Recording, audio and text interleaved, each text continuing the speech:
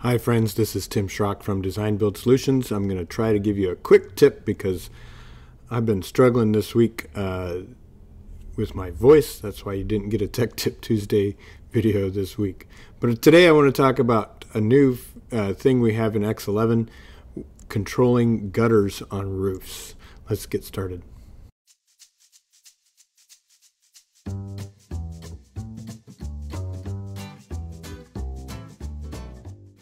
Hey, thanks so much for watching my videos and supporting me here.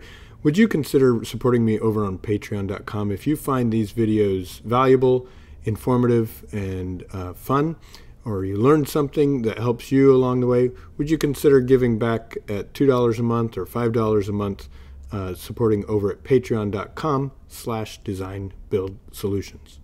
So, as I mentioned, we can now control gutters somewhat similar to molding lines, molding profiles. We can turn them off individually on specific edges. I don't see that we have that as an icon on the,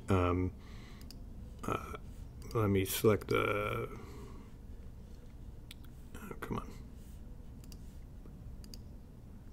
When you select the roof plane, I don't see as an icon to turn gutters off on this edge like we do with molding polylines or stair landings for the railings.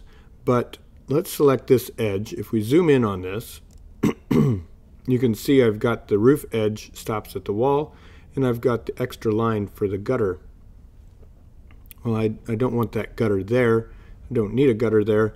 So I'm going to open this roof. I've selected this edge of the roof and open it with Command E on my Mac keyboard or Control E if you're on the PC.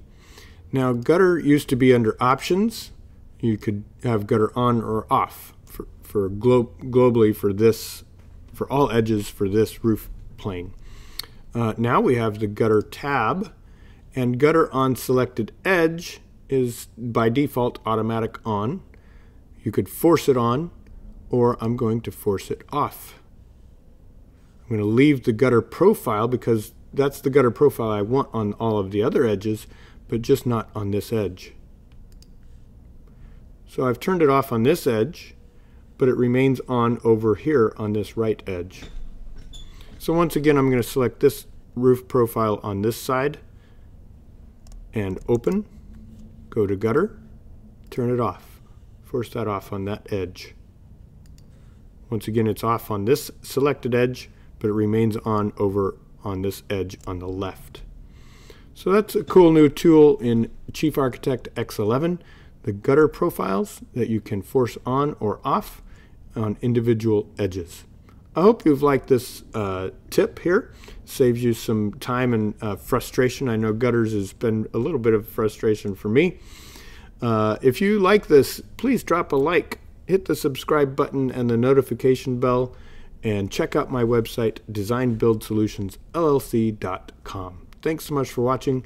Have a great week, and happy Father's Day to all that applies. Take care.